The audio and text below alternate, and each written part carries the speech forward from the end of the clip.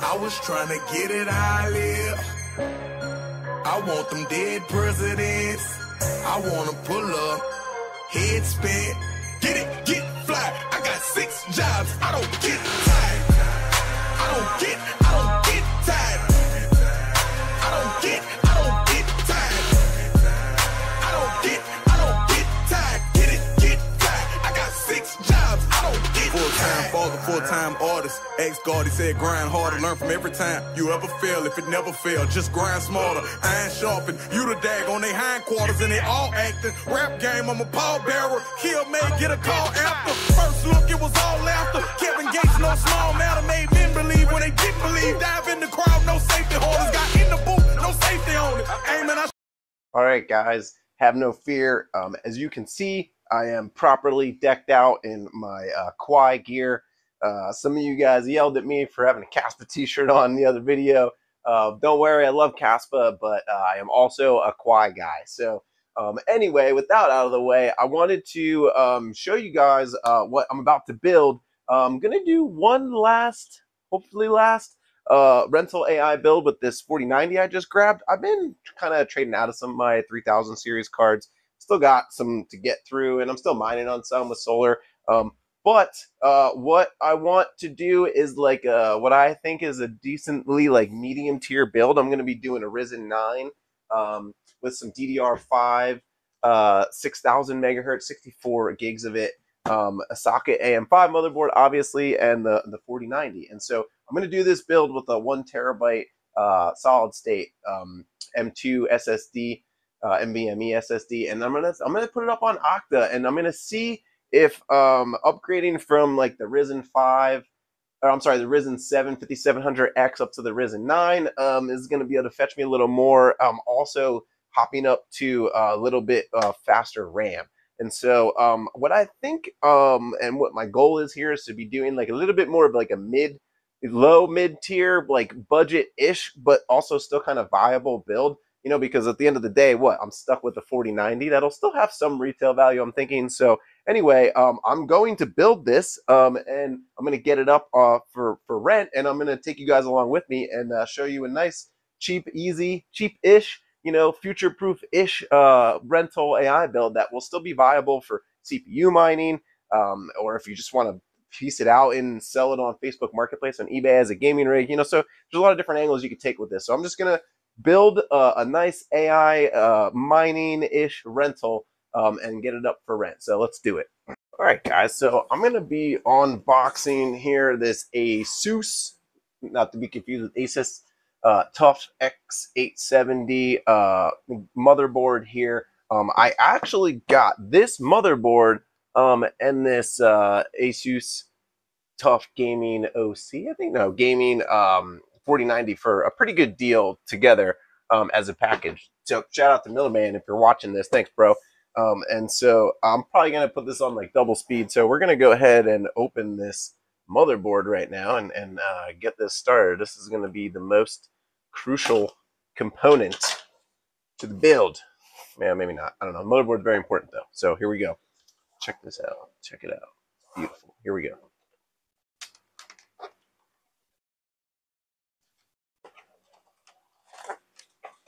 Gotta love the,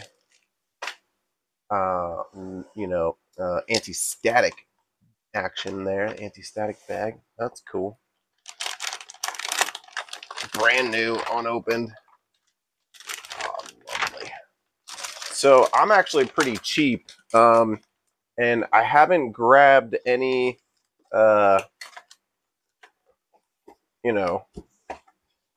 special 3D printed cases or anything. I actually kind of like, until it doesn't work anymore, I actually kind of just like using the motherboard. I think I got so used to like grounding motherboards when I first used to build PCs, because if you had like the screws wrong in the case, and sometimes it wouldn't boot, so I like would always take it out and build it on top of the motherboard, and I think it just became such a habit. I always do it as the first build, and then it's working, it's rented, I don't want to move it. Oh my god, it's beautiful. Look at that, 4 slots of RAM, socket AM5. Wow. All right, so I'm going to actually begin with, like I said, this on the box here. So there we have the motherboard. All right, guys, so if you're at all familiar with this process, the next thing that I think needs to be done is to get the CPU on. That's my first order of business. So I have the box set up over here where I'm going to plant this thing. The other reason I like using the box is I can see exactly what motherboard I got going on. So this, hopefully you probably already know this if you're watching this, is where the CPU is going to go. So I'm just going to go ahead and build, and then, you know, we'll talk about it when we're done. So we need to get these brackets off. So we're going to go ahead and just take these bad boys off.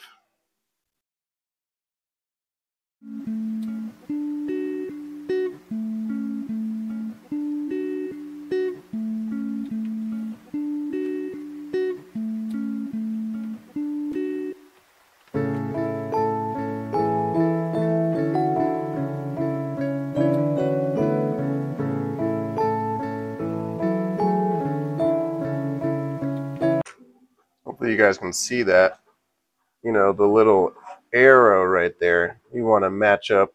If you don't know that, hopefully you do if you're doing this. If you don't, though, pay special attention to that. This little arrow here is going to match up with that arrow. That's the way you know you get your pins lined up. And so hopefully that should sit in there nice and snug.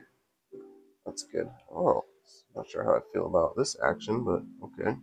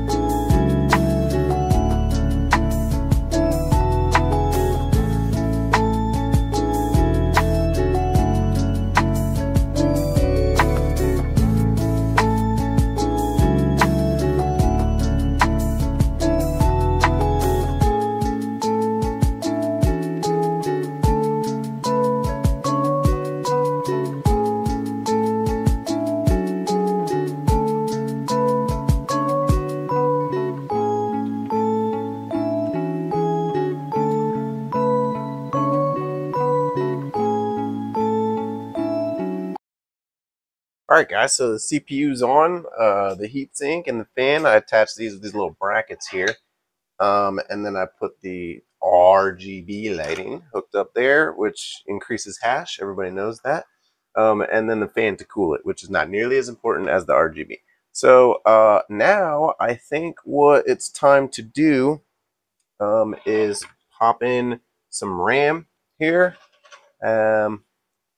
And so we're going to go ahead and throw in the RAM, the solid state drive here, the NVMe M2, and then we'll pop the GPU on there. So let's go ahead first and get this, I guess it's like a little bit of a heatsink cooler situation here for the M2 drive. There's two M2 slots. So I'm going to use this bad boy here as the first one. Got the trusty iFix thing here. We're going to pop that off, hopefully. Just kidding.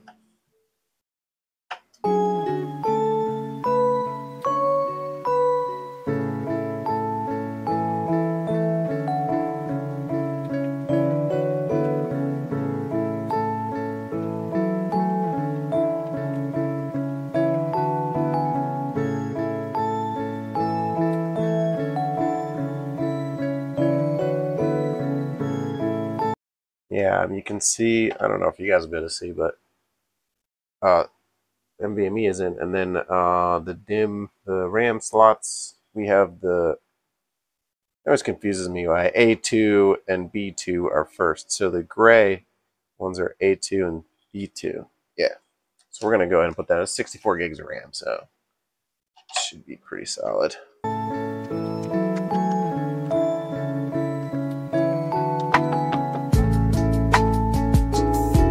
1.4 volt.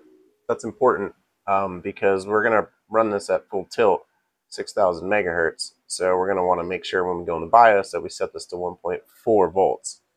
3600 PC 3600 is usually 1.35. So just make sure you take note of that. And you know how many volts you got there. Whoops, and make sure you put the RAM in facing the right direction. That's also helpful. Wow, you got a nice heat sink. That's awesome. Corsair has always been a good brand. Trusty Corsair. Except for their power supplies. Sorry, Corsair. I'm not a big fan of your power supplies, if I'm being honest. I like good old EVGA power supplies. Alright, RAM is in. Hard drive is in. You know what that means, guys. Time to get a power supply and a GPU slapped on this X16 slot here. So that'll be fun.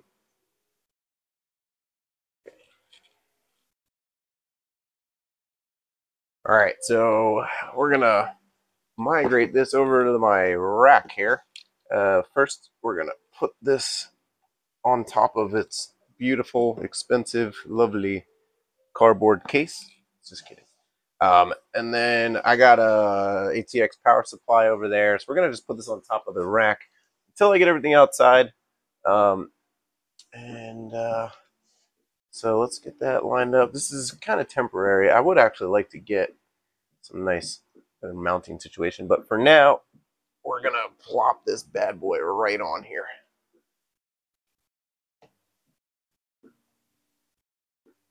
Houston, we have 4090. Okay, that's a good start. We're going to need power. Yeah, this bad boy.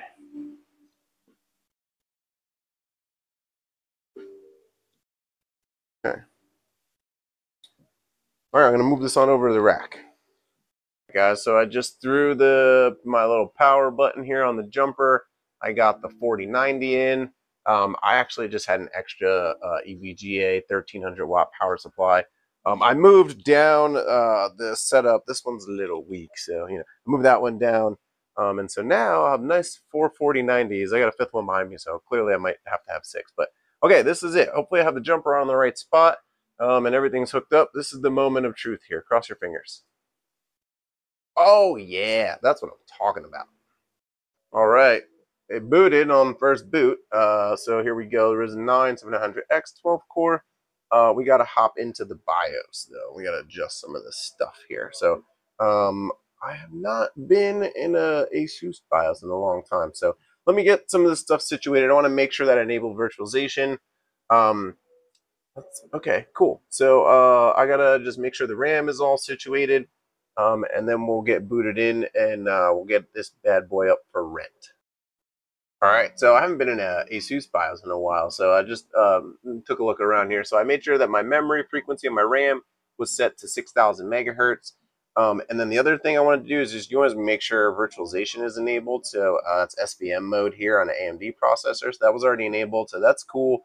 And then I wanted to make sure that the voltage for the RAM was good, but it likes to stay in auto. So I'm just going to monitor that and make sure that it's good to go. And then it actually saw, my hard drive that's already booted and formatted with Octa. So I have the other video that you guys can follow if you want to do the walkthrough of how to set up the Octa space rental. That's what I'm going to be throwing this on. So that should do it. I think we're going to F10 out of here and save our settings. All I really changed was the RAM speed. So here we go.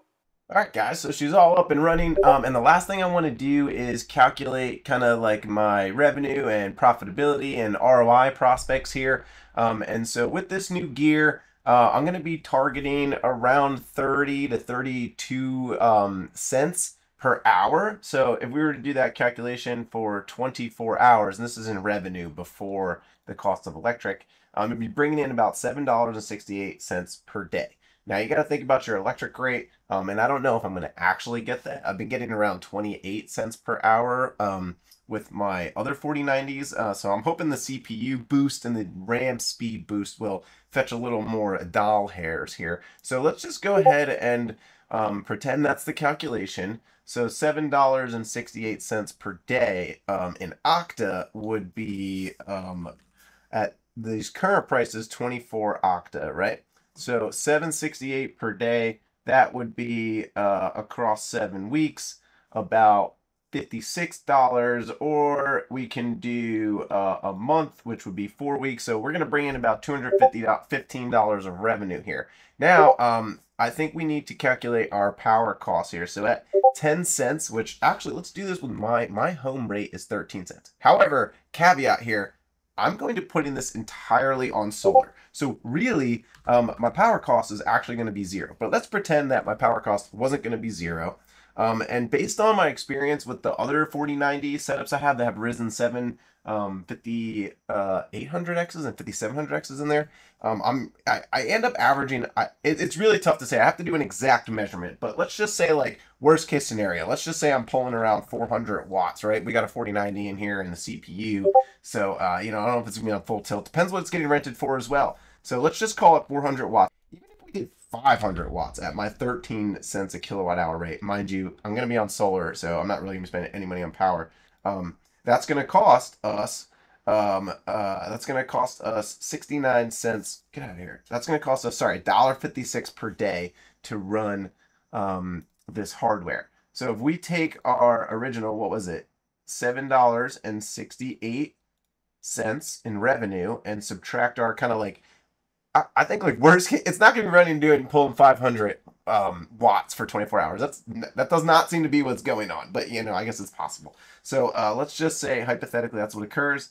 That would put us around $6.12. Now let's just do that across the month. So that means they're going to do $183 in profit per month with just kind of this one GPU and a strong CPU. So those are kind of some of the ROI calculations here. Now, let's divide it by the cost. So this isn't exactly what I spent on the 4090, but let's just say you're buying a new 4090. I think they're going for around like $2,350 right now. So you're looking at like $183 per month. That's actually not horrible. Like slightly around, you know, slightly over 12-month ROI. So that's not really exactly my plan. I'm going to be mining on solar and then, you know, have this thing generating revenue. And then I'll just turn around and swap, convert, sell that RTX 4090 probably into 5000 series or something else. Once there's more drivers, more adoption, you know, more revenue to be generated from the newer generation of cards. So that's kind of my game plan there. Hope you guys got something out of this. If you have any questions, just, you know, hop into my Discord and ping me. That's it. Good luck and have fun.